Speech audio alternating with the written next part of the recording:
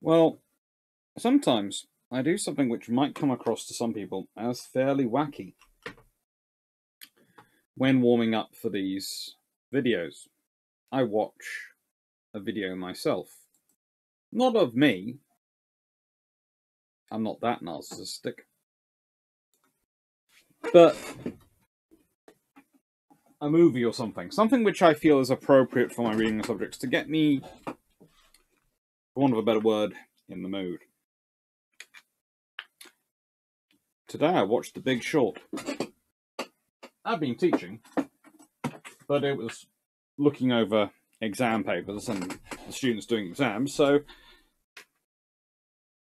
while I was just sitting here waiting for them and responding, I had The Big Short on. Why is that appropriate with the Brummer Class?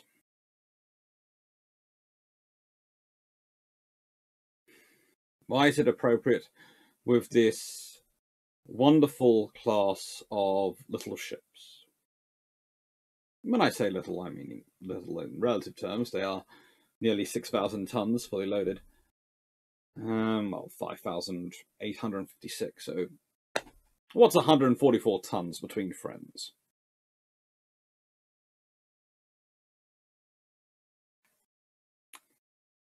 And yet,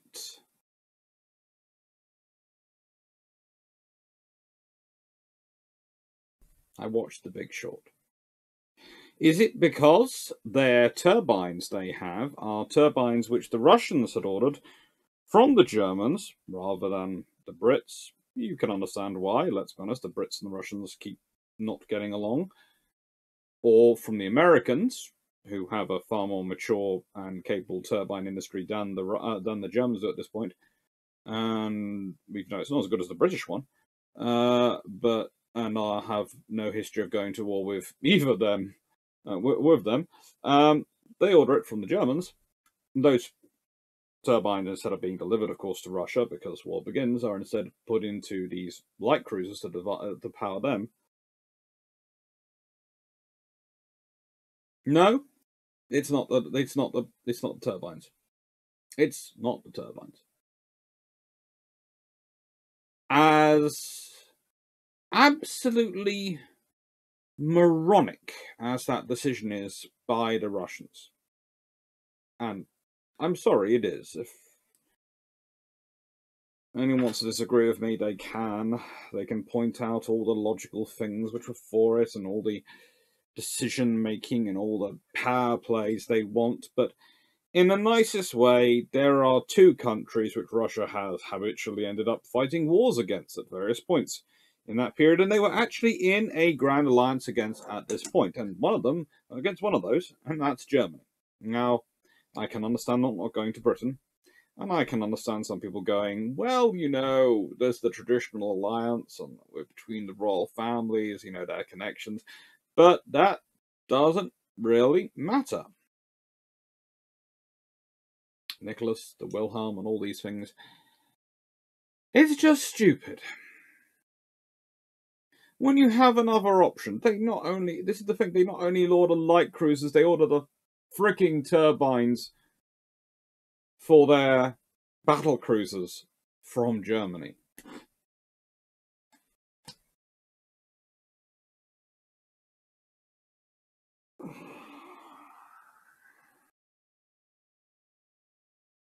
But that is not the reason I was watching The Big Short. No, actually, it's Germany.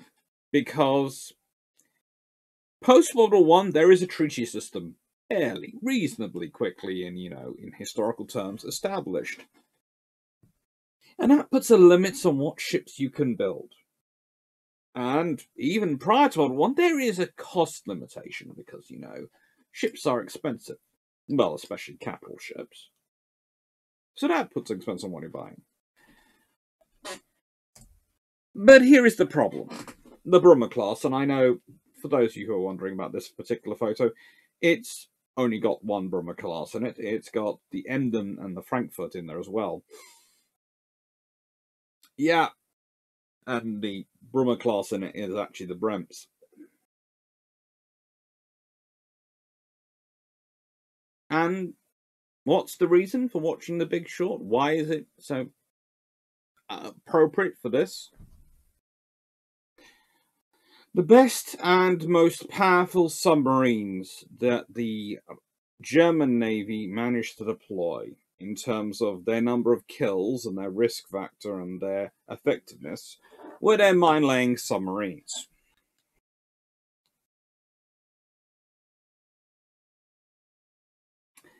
Their most powerful and most effective surface raiding vessels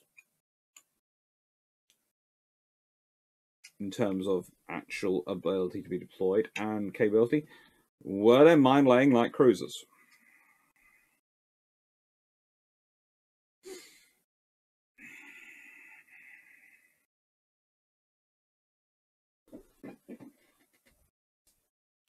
And it was worked out before World War One began, a long way before World War began, that this would be the case. But we like to believe that occasionally the British have cornered the market on hubris. Sometimes it's considered to be the Russians, the Americans, the Chinese. We all like to believe it. But one power usually managed to escape that. For some reason, Germany.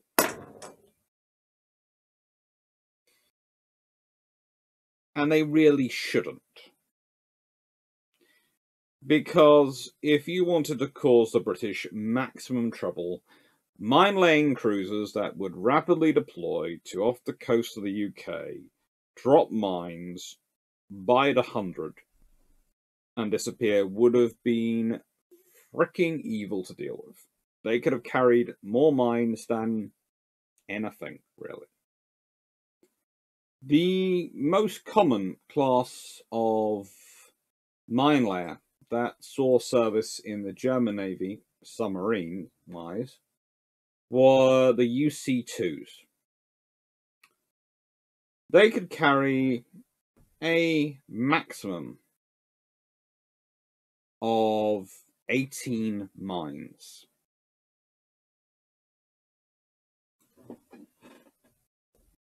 The Brummer Class could carry 400. The UC-2 had a range of between 7,000 and 10,000 nautical miles at 7 knots on the surface. That's barely good. The Brummer had a range of 5,800 nautical miles at 12 knots, but also had a top speed of 28 knots, so they could dash in and dash out. The fastest the UC-2 could go was 12 knots, and if it went that fast on the surface, it would get into trouble. Otherwise, they had similar things in that they both had 50-centimeter torpedo tubes, and they both carried 88mm guns, although in the case of the Brummer class, they carried 4 single 5.9-inch or 150mm guns as well, and they're 2 single 88s, and 2 torpedo tubes.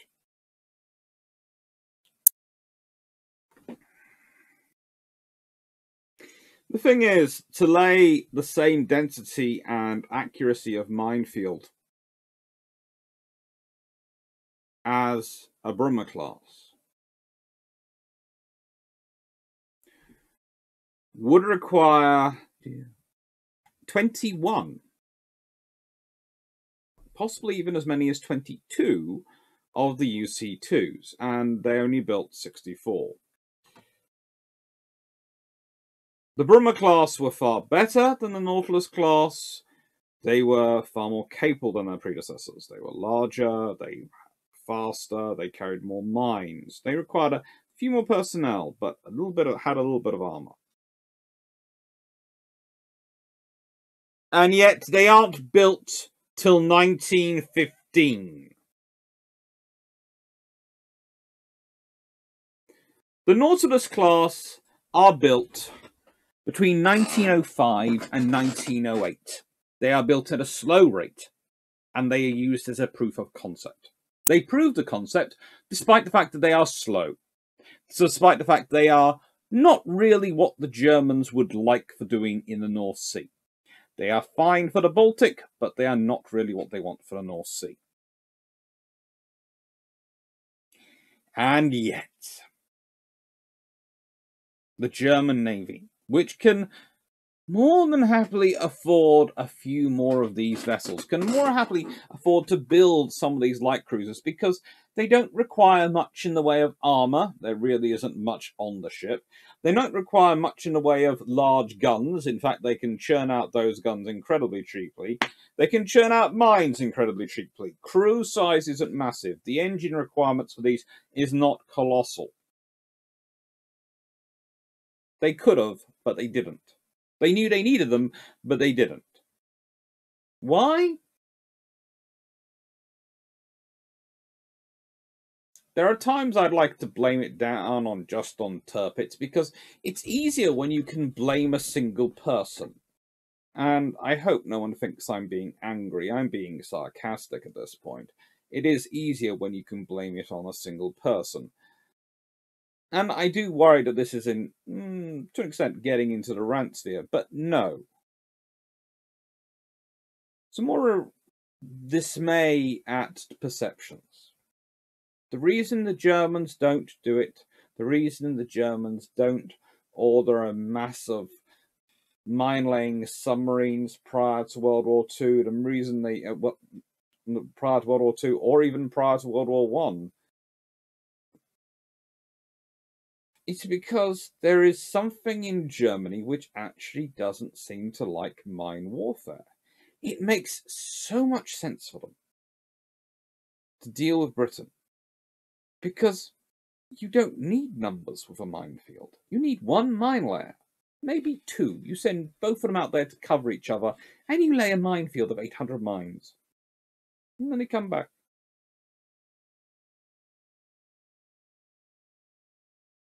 And what is the possible remedy for the RN to deal with minefields and mine layers?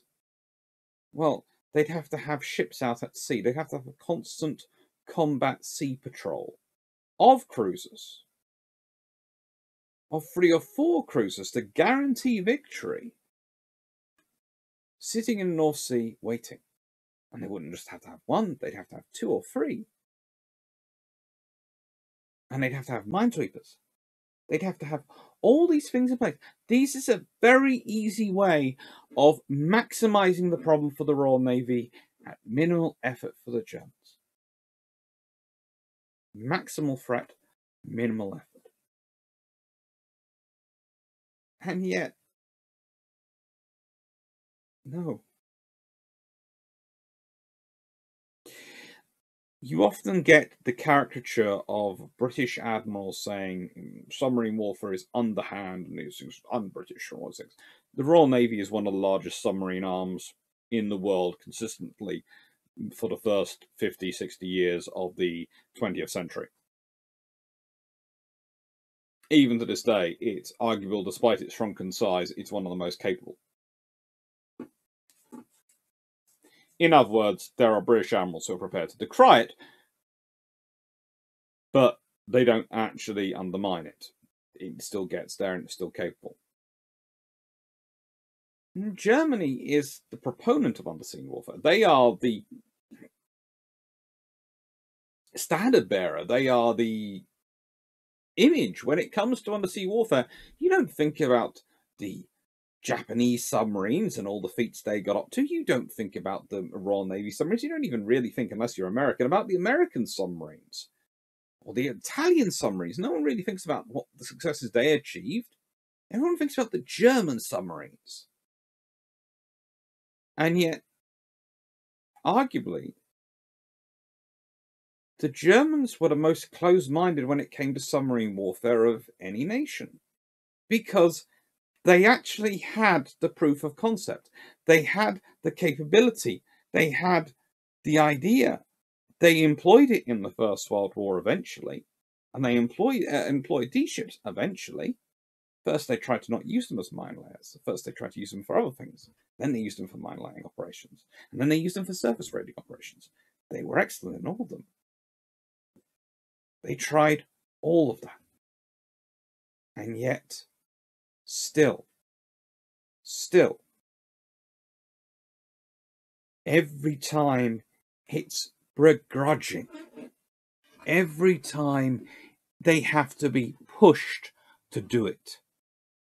Every time those very same voices who are shouting the loudest for submarines, for unrestricted submarine warfare, for the capability of submarines, for them being a new age, a new coming power in naval warfare, they have to be dragged, kicking and screaming, to the mine.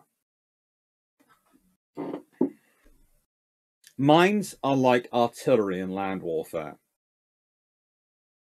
Everyone knows the biggest killer if you're fighting a war on land is artillery.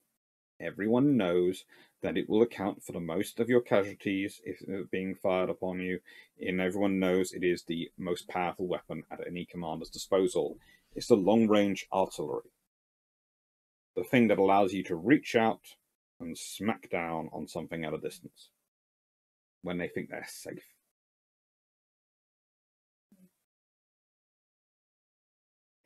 And yet, every time you try and get funding for artillery versus tanks or a new rifle or an APC, everyone looks at you funny. Go back through the history of modern artillery procurement. Look at the times funding has been restricted. Even with modern warships, naval gunfire support, how often is that being looked at? Even by nations who don't routinely fit cruise missiles to their surface ships, naval gunfire support is almost a dirty word. You know how effective it is. Same with mines. They knew how effective they were. They knew what speeds they needed. These ships could do 28 knots, i.e. they could go at battle cruiser speeds. It's not something they couldn't have been building between 1908 and 1915. And I'm not suggesting they should have been churning them out by the thousand, but it would not be beyond the capability or wits of the Royal Navy or the German Navy to have procured a couple of such ships each year. So what we have is we have ships which could have been built earlier. We have capabilities which could have been built earlier. And I mentioned the Royal Navy then as well as the German Navy because it always strikes me that the Royal Navy could have been building these ships as well. The Royal Navy needs them just as much as the German Navy. In fact, every navy arguably needs fast mine layers. The difference is, prior to World War II, the RN has learned its lesson and is building them. And they build the Abdeel class, and they build small vessels, and they build their own mine-laying submarines. Not in vast numbers. You don't need them in vast numbers, but you need enough, and they're useful. During World War I, the Royal Navy depends mostly on conversions for providing its mine-laying force. The German Navy,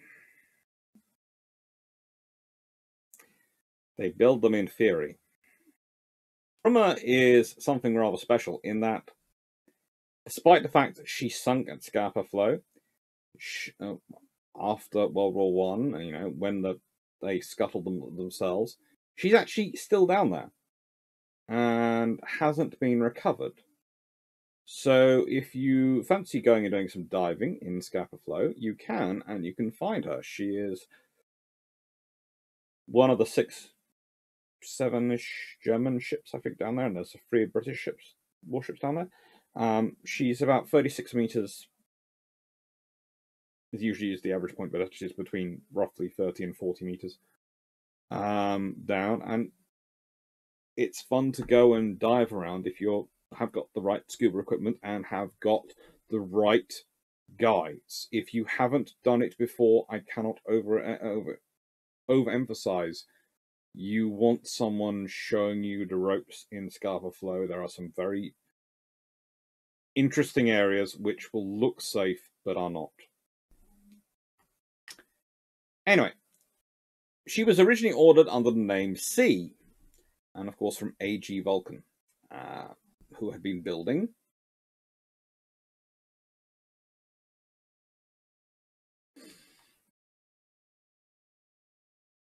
so be careful if you go down diving, okay?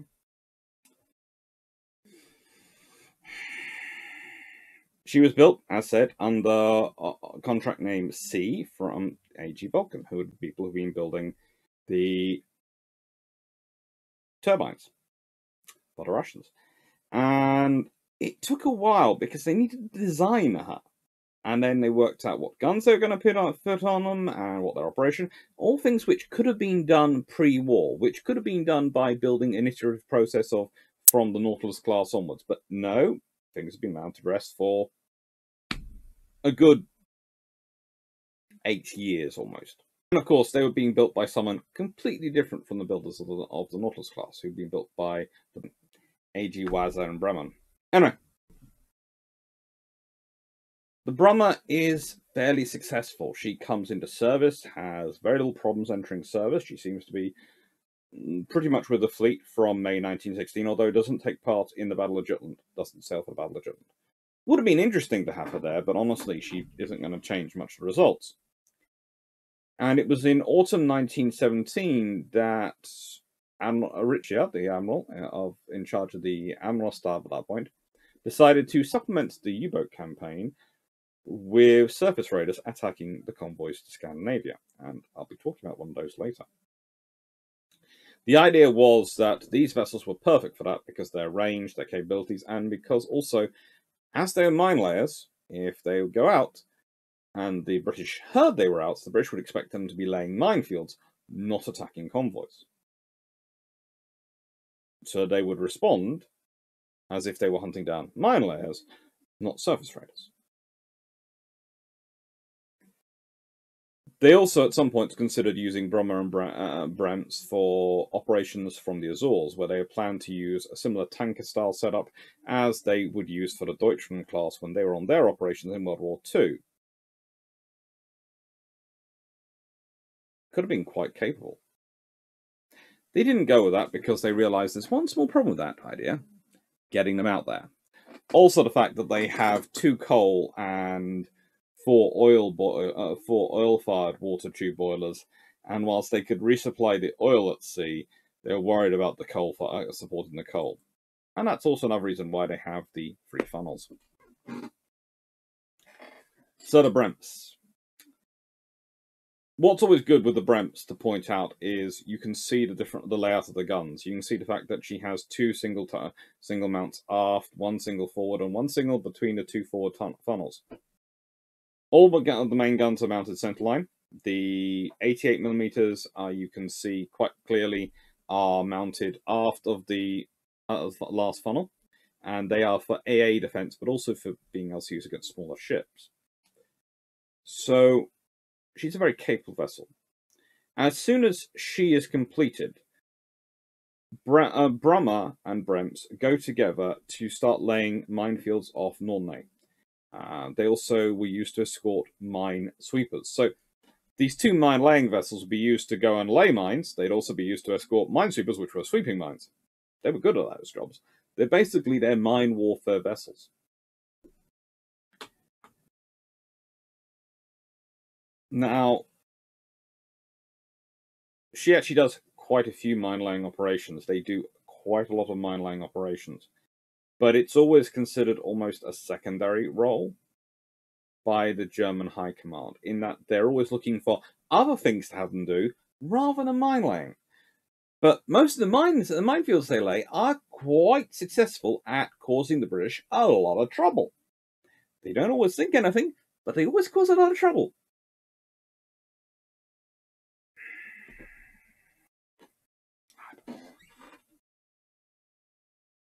Now, I've been hinting about an action in which they were involved on the 17th of October 1917. And by the way, the best write-up for this is on the War and Security blog sort of page. It's a cool one about the Scandinavian convoy action of 17th October 1917. In this, the very, very nice Martin Gibson writes it up. And very capable Martin Gibson writes it up. And it discusses the fact that this vessel, the Mary Rose, along with HMS Strongbow, were not really up to the task of defending their convoy against the two light cruisers. It was morning the 6th of October. They were headed out with the various convoys. They were supposed to carry a westbound one. Had an eastbound one. And Mary Rose, detached from the eastbound one, went to the westbound one, found that, was escorting that back to cross over with the eastbound one. This was a very interesting operation. Now, there is a small problem here. This happens, and it's often one of the examples used to discredit Jellicoe and replace him with Wemyss, which was what the First Lord of the Admiralty wanted at the time, the politician in charge. He was in charge of. However, the fact is, the operation and escort was under the command of Beatty. He was supposed to be in charge, and he detailed off 8 of his destroyers to do the escorting. He didn't want to detail too many because he needed destroyers to escort the Grand Fleet if they had to go and fight another Jutland. The reason for all this is because there really isn't enough destroyers available. There really aren't enough large ships going around. And really what the Royal Navy needed was some more light cruisers. But they didn't have them. If they had some more light cruisers and had some with the convoy, would that have changed things? Who knows? 6-inch guns versus 5.9-inch guns. If you have a couple of cruisers, it turns into an even fight. 3 cruisers, it probably turns into something approaching a rout. 1 cruiser, well, they get damaged, but they probably still win. 1 cruiser and 2 destroyers, these things all get interesting. Anyway, what they have is 2 small destroyers. Neither of those commanders were warned that the Royal Navy actually were hunting a German force that was believed to be at sea. It was believed to be a cruiser and a couple of destroyers for a mine-laying operation. And in actual fact, they had Glorious and Courageous were 2 of the larger cruisers hunting at sea. They had other vessels as well. They had 27 light cruisers, 53 destroyers were all hunting in various groups, hunting around for these ships. Again, we can imagine what would have happened if, I don't know, if the British had been operating a distant escort, a heavy escort, and a close escort, as they did in World War II. But they were still learning the convoy escorting rules and World War I, and to be honest, they hadn't thought this was going to happen. Which is stupid. They should have realised it was going to happen, but they didn't. Now, neither of the commanders were aware that the Germans were at sea. But what happens is simple. They were being rigged to resemble British C-class cruisers, which they do look sort of like. I could get another picture up of a HMS Caroline, but they do look similar to HMS Caroline and the C-class cruisers. When HMS Strongbow spotted them at 6 a.m. on the 17th of October, she made 3 challenges, none of which were answered satisfactorily, but they were answered, but they just weren't answered satisfactorily. And her commander then prepared to open fire, but the Germans fired first. And that severed Strongbow's steam pipe and left her unable to maneuver. It also wounded her commander, and he actually refused to allow anyone to abandon ship until the books and papers had been destroyed, because he thought the Germans would try and take Strongbow. He then scuttles her. and so by 7:30, her commander is carried off this ship and put onto a Kali raft. She does pretty much no fighting because of this. Mary Rose, this little ship, headed for the sound of the guns. Remember? One little destroyer. Fox, the commander of Mary Rose, had assumed that the convoy was being attacked by a U-boat. It's nice to put it as he was attacking against heavy odds, but at roughly 6 a.m., she starts opening fire between 6 and 7,000 yards. And she was trying to draw the cruisers, the Brummer and the Brents, away from the convoy, so that the convoy could scatter and get away from them. However, by 7 a.m., she had to be abandoned, because after 40 minutes of fighting, there wasn't much of her left. Her commander was last seen swimming and didn't survive. And then only 3 steamers and 2 trawlers managed to escape the oncoming onslaught. This is what happens when surface ships, surface raiders, get into convoys. This is what's often forgotten when we start talking about history. 9 merchant vessels, all neutral, were sunk. Another reason the British thought it was safe was it was all full of neutral shipping.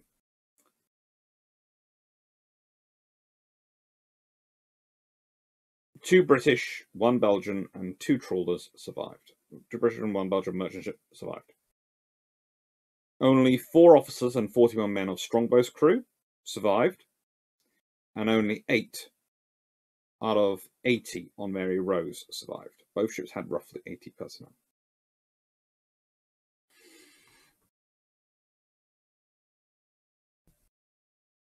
The commander of HMS Strongbow, Brooke, well, he died due to consequences of pneumonia as a result of the action.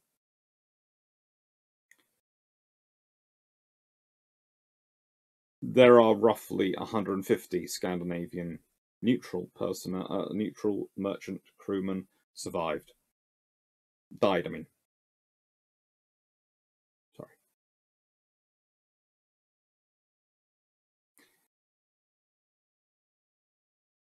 Mary Rose had tried to send out a signal, but she got one message out, but it was not really not picked up by anything, and she didn't get any more because they were jammed from Brummer and Brents.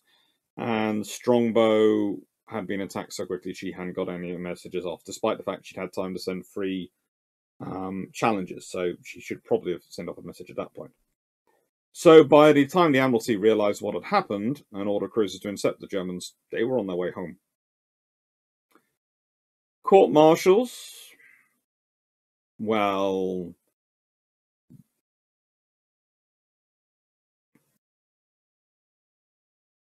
they were a very interesting affair. The court-martials both try and justify because their colleagues are both dead to an extent, and also work out what they should have done. The argument is often that Brooke would have been better off to have tried to draw the Germans away from the convoy, and that Fox should have stayed out of range and called for help. Brooke was the commander of HMS Strongbow. But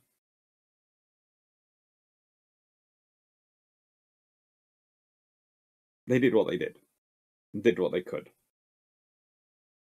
And this was one of the biggest losses of life and losses of merchant ships in World War I in one go. And it wasn't even with their mines. There are actually reports which come from after the war, which various people ascribe to, and the trouble is with all the records and things that happens in the Weimar Republic and various other things, some of the reports and information is a bit scattered, especially when it's converted to English. I do wonder about some of its phraseology. And my reading German is good enough. I would like to read the actual reports. But what the impression I get is that a fair number of officers in the cruisers thought they should have had their mines with them as well. and maybe not lay a minefield, but would have put something in the path of the convoys so that even once they recovered from the convoy which had been sunk, the next convoy would also run into trouble. That's what mine-laying cruisers do. They cause trouble.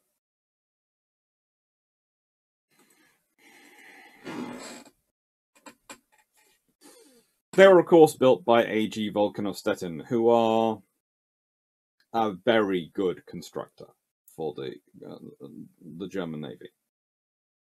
And for Germany, they built the Kaiser Wilhelm der Grosse. They built the Rhineland. They built all sorts of things. This was a principal yard, a very capable yard.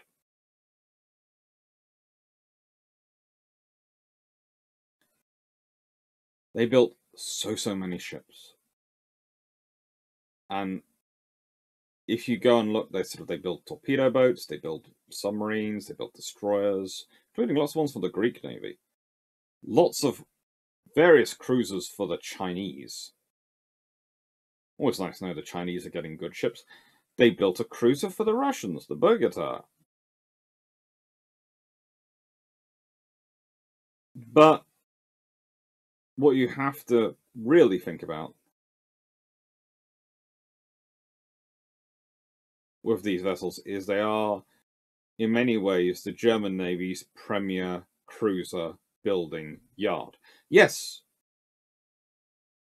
they build battleships, including the Pommern and the Rhineland, but they are so associated with building cruisers. It's like certain yards in the UK in the construction of destroyers. If you're talking about a destroyer, you're going, and it's a really good destroyer, you're going, it'll come from one of 3 yards. 9 times 100, you're right.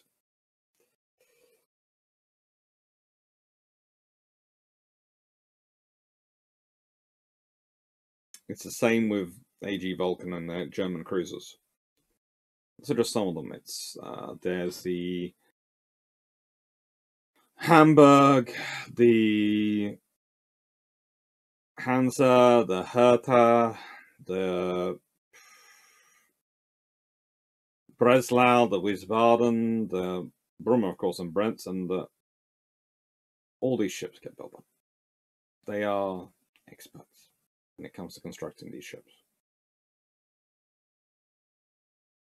A.G. Vulcan are really, really good.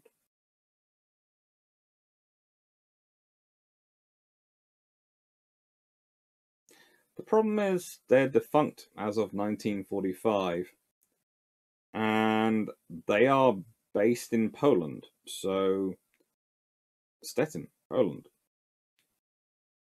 So during World War II, they are pretty much a submarine yard.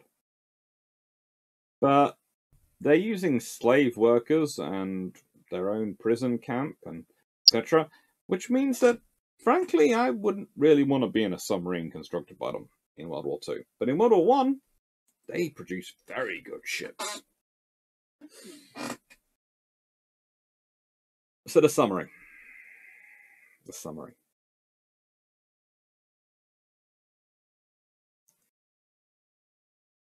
It's difficult to say sometimes, when we're summing up these ships, what they really mean. The Brummer Class are a glimpse into what was possible. They're also a glimpse into what you build when you're under the thumb and you have...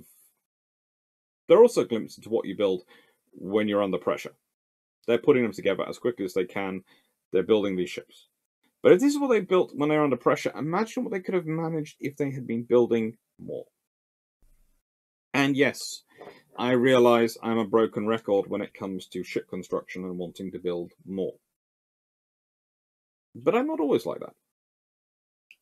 I would like more large destroyers in World War II to have been built before World War II, but, and I say this sincerely, but there is definitely an argument that you couldn't build more Brummer Class for the Royal Navy, whilst building them for the RAN and the RCN makes sense. Because the Royal Navy was at that time keeping those groups elite, but also was focusing on cruiser production and trying to build cruiser numbers up. It's only once they get mid-war and they realize they cannot ever get the cruiser numbers up as high as they need that they start going, we need actually the larger destroyers as well. And by that point, you want a new design of larger destroyer. You want something which takes into account the needs and experience of the war.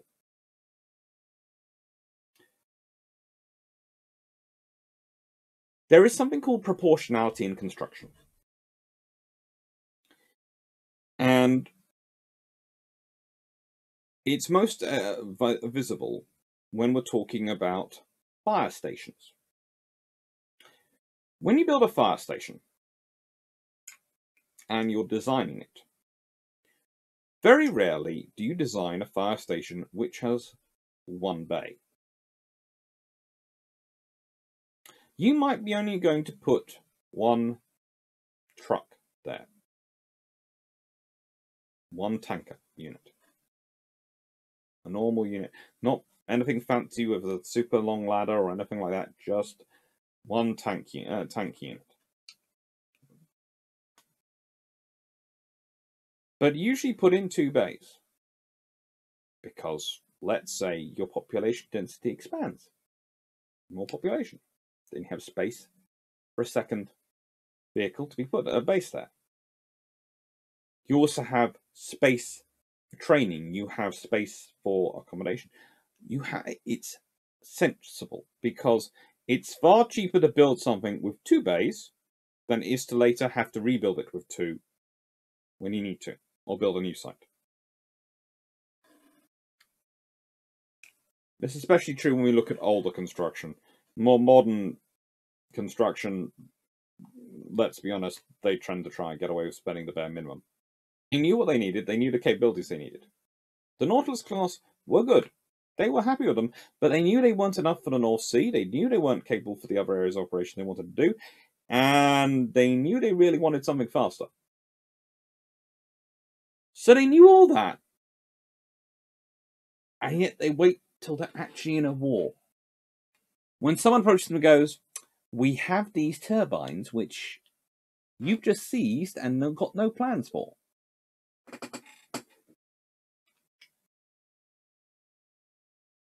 That's when they go, oh, you know what? Some more of these would be really useful. And that's not preparation. That's not preparedness. That's not anything which they should be. Yes, there is an argument that if you are spending all this money and there isn't a war, then you've wasted money. But the Germans were never going to outbuild the British when it came to battleships, when it came to dreadnoughts. No, never.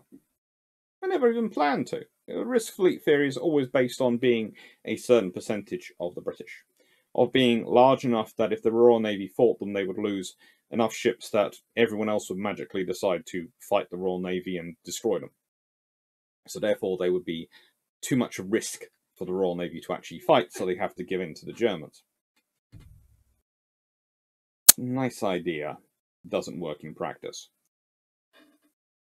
It seems so perfect, but no, there's one small problem. The Royal Navy will build their own ships, and B, if the Royal Navy's ever at a point at which it's going to accept that, it's basically lost already.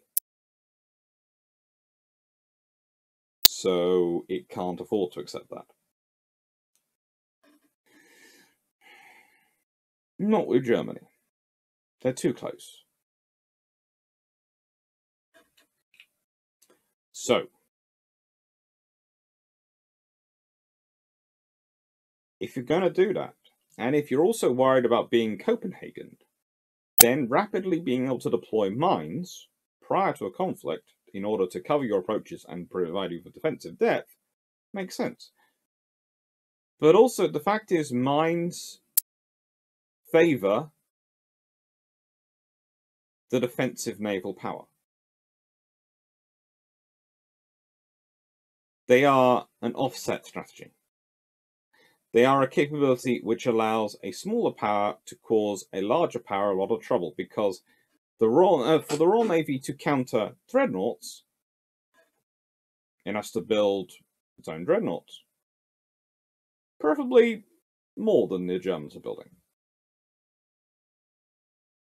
But it's not a massive amount more industrially and professionally for British capacity to deal with.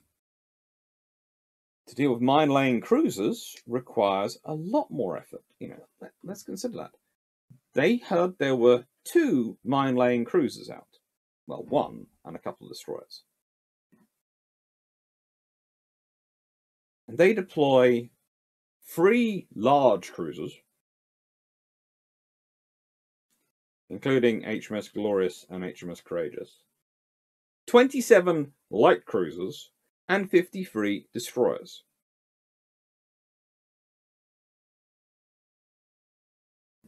"83 ships necessary to go, and they still failed because they didn't have radar, they didn't have air search capacity that we have now, they didn't have any of the tools they needed for it. Think about that. You want to tie down the British. You want to make it very expensive for them to do business. You build mine layers.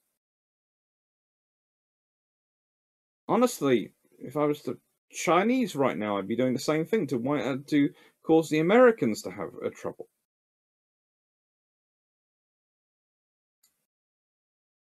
You might deploy mines off converted or discrete trawlers, etc., instead of the actual proper warships, but actually having a warship which is a mine layer and is a fast ship in service, doesn't matter how you're really going to deploy the mines, it's going to cause problems and make your opponent have to start thinking out how they're going to counter it and how they're going to deal with it.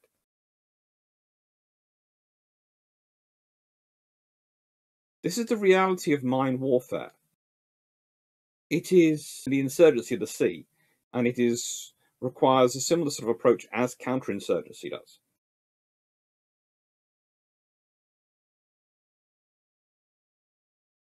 The Germans have this. They have this capability. They have the idea, they have the knowledge, they have the finance, they have the shipyards, they have everything in place, and they don't do it.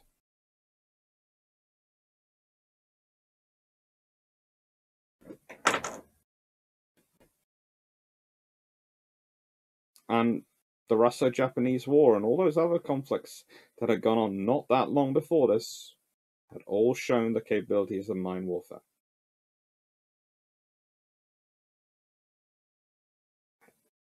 When they were called torpedoes at one point in the American Civil War, they were effective.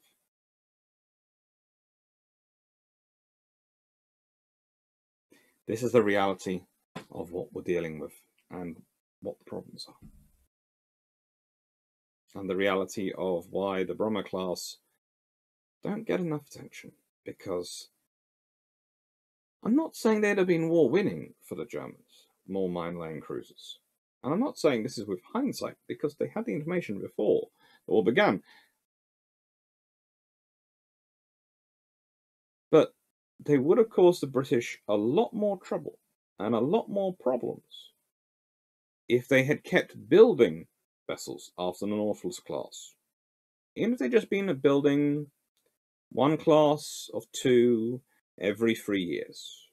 So 1908 to 1911, they built another 2. 1912 to 1914, they built another 2. So they had 4 in service. And then build whatever the Brummer class 1915 ships are. They could have done that. Not much cost, not much expense. They could have had a lot of capability and could have caused a lot of worry.